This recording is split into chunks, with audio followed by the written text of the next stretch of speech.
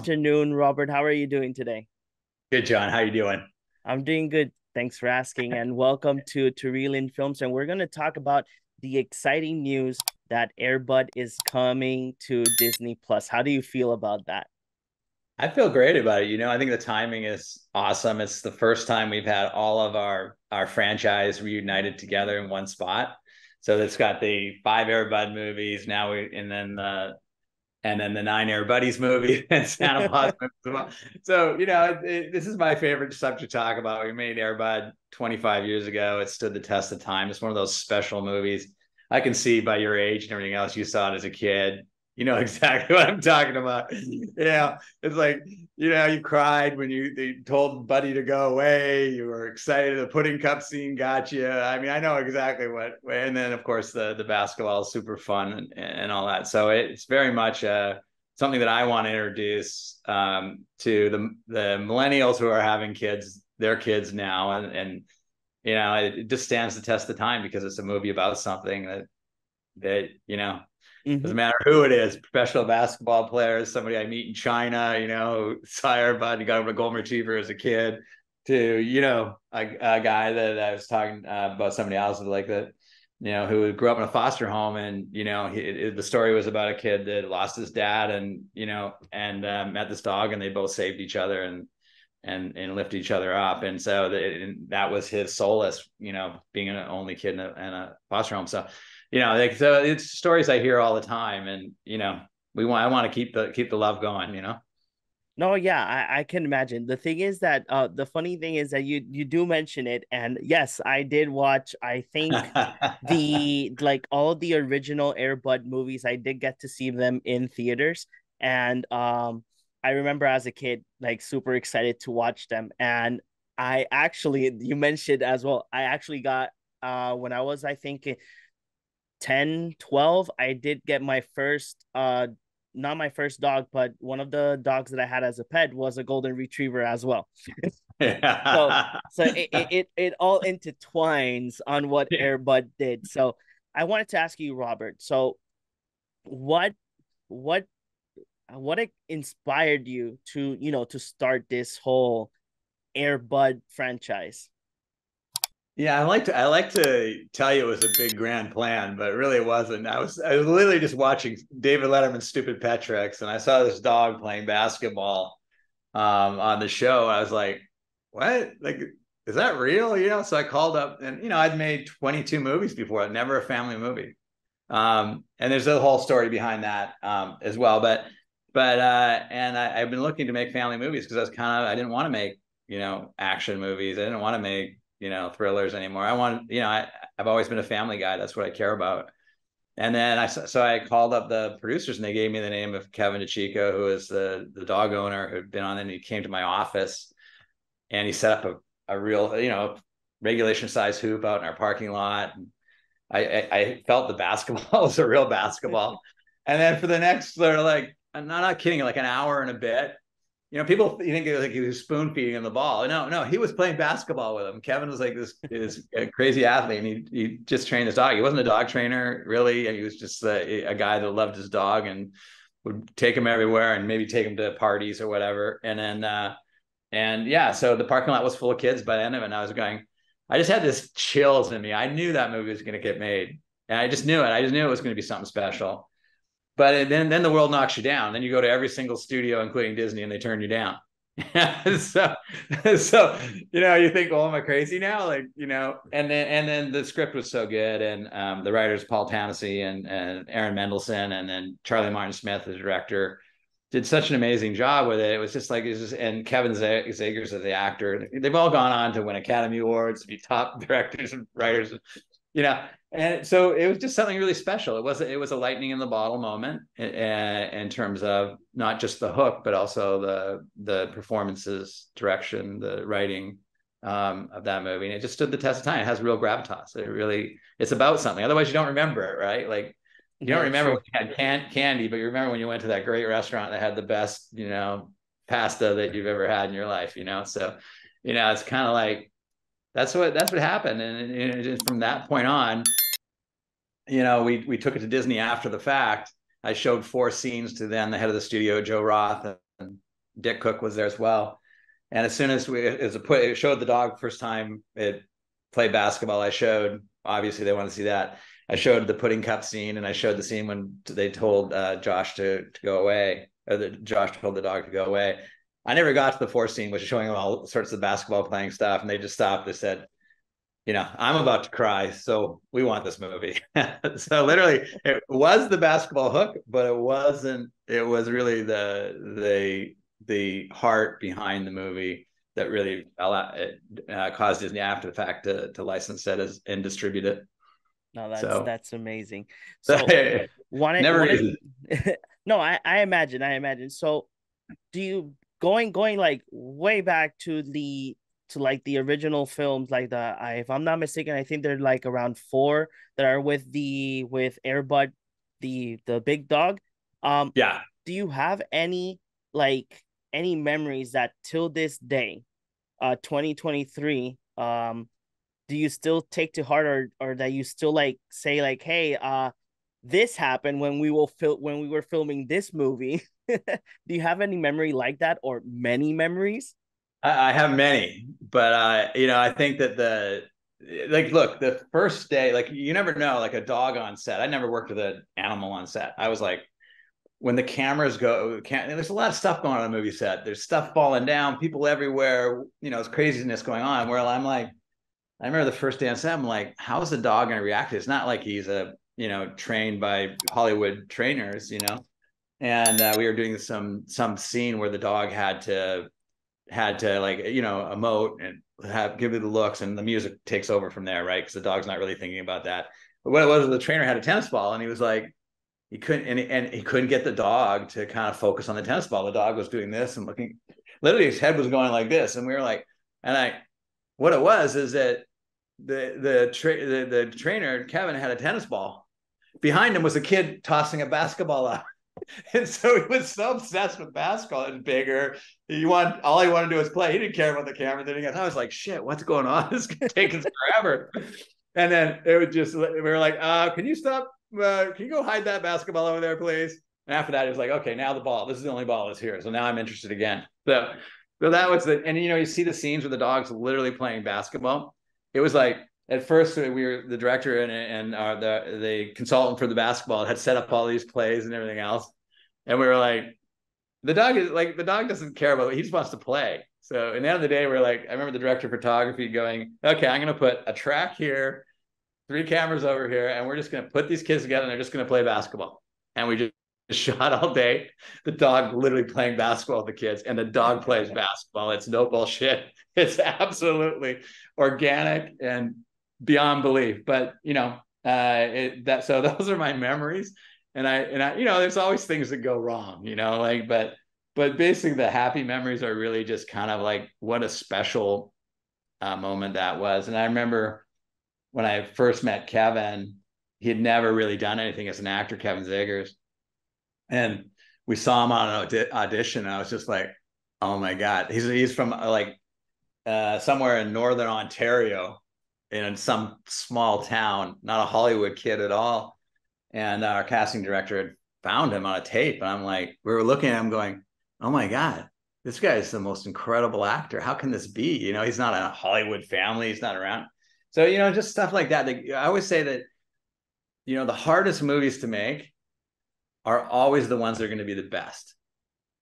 And there's just, because the ones that are easy to make, it usually means that, in my mind anyways, I'm not like trying to torture myself, although it usually means that you're not pushing the envelope or something. You either have, you just haven't had, like diamonds don't get created by, without pressure. There's got to be a little pressure.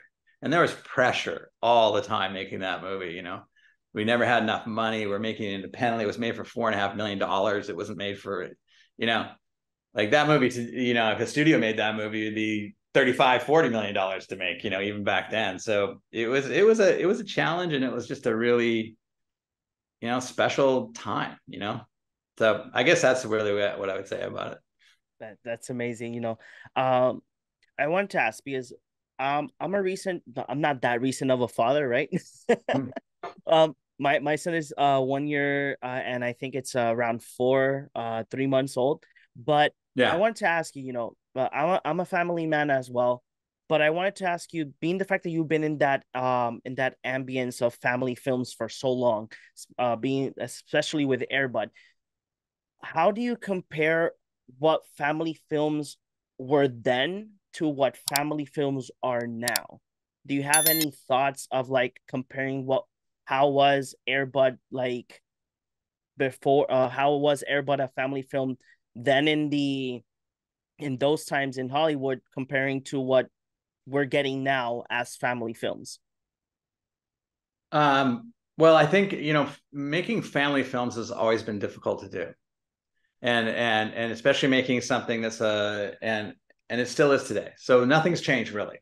In fact, it's become almost more difficult because you can put out another Marvel movie and get, and parents will let their, so I think the real thing has changed really is just what parents will allow their kids to watch. Right. So, and that create, so it used to be like, especially mom used to curate, what the kids watch. And so I'm not saying they don't, but it's you have less control as a parent nowadays. You know that like every kid's got a Mm-hmm. tablet, so I think that nothing's really changed, and what kids want to watch is not changed, you know. So how people think about what kids, I mean, obviously society has changed, right? But I don't, to me, a family movie is for all families of, all different, everybody wants the same things for their children. It doesn't matter what the makeup of the family is religiously or one parent or two parents, or like the families have always been dynamic. So it doesn't really change. A kid wants to see things that see their life in the best possible manner and really care about what they're. So I think that the responsibility, the thing that has changed is really just that we have to be more, we have to, not that we didn't, but it wasn't, people weren't as conscious about inclusivity back then, and but now that's super important to us. So I think that's what's changed, but basically the values haven't changed. You're a parent. Okay. Your parents want the same thing for you that you want for your child now. So I don't think anything's really changed other than to say things have stayed the same. But we do have, it's much harder. You have we have 5 different places where you can see something now, more or less. Okay. With the SVOD channel, so it homogenizes things a little bit, and so creating something unique like Airbud was not easy to make. Everybody turned us down, so it wasn't like, oh, it was easier to make back then than it is now.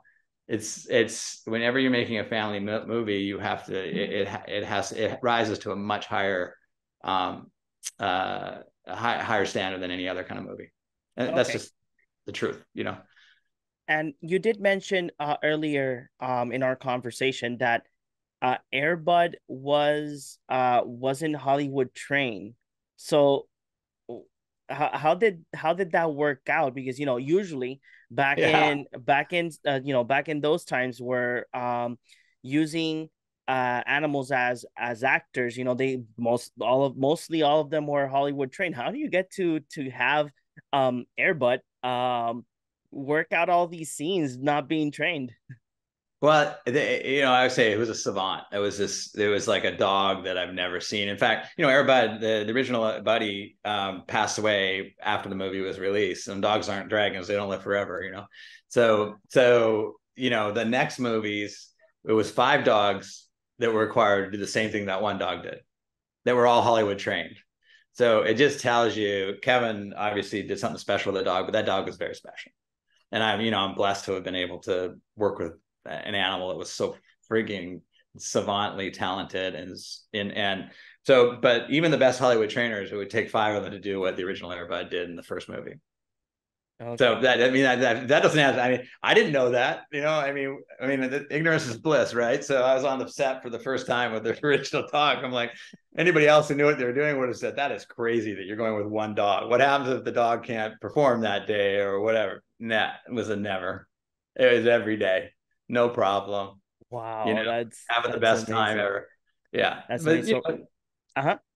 like you have golden retrievers, right? So they're the happiest dogs. They just Yes. want to do things. They love to be with their people. They love to be with any people, actually. You got a ball? Okay. You're my friend now. Yeah, Right. yeah. Yeah. So I have one final question, Robert. So Yeah. we have all of the films are available at Disney Plus. So if you could at least provide your at least your top three of all those films, what would be your top three that you would recommend families to just watch off the bat when they sit down to watch them?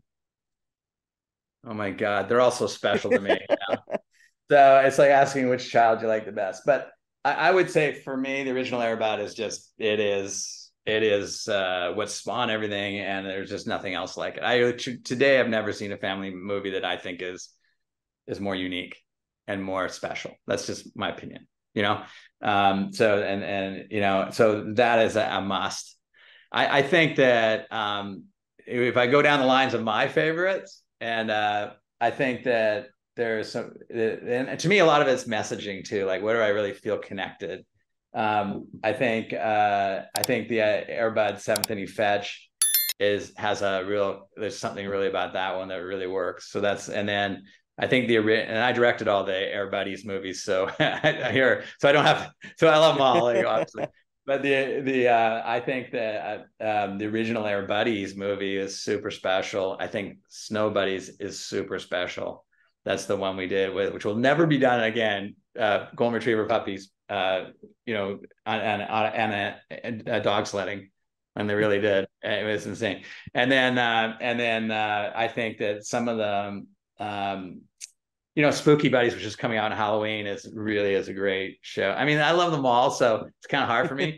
And then I do think the Santa Paws movies are really special as Christmas movies, you know. And I think there's because they, you know, I wouldn't necessarily think of myself as a guy that does musicals, but there's a musical moments and all those, and there's just something really special about those movies too, Santa Paws one. So, I mean, I like them all, but you know, I have my favorites too. You know, every parent says that they love them all the same, but they really don't. Robert, thank you very much for giving us the time to talk Yeah. about Airbud and the story behind the original films and the other films as well. Thank you very much for giving us your time. And for everybody that's watching us, they're all going to be available at Disney Plus. So thank you very much, Robert. Yeah, man. And then your child will be watching we're doing a 3D animated series coming out next year, which is called Air Buddy, Air Bud when he was a puppy. So I Oh, think so we're introducing your kids to Air Bud as a puppy when they're not next year because a year and a half, but two and a half of that year, but by the time it's 3 or 4. Yeah. amazing, amazing. Can't wait to watch it.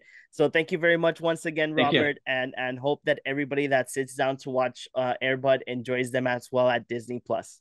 Yeah, man. Thank you.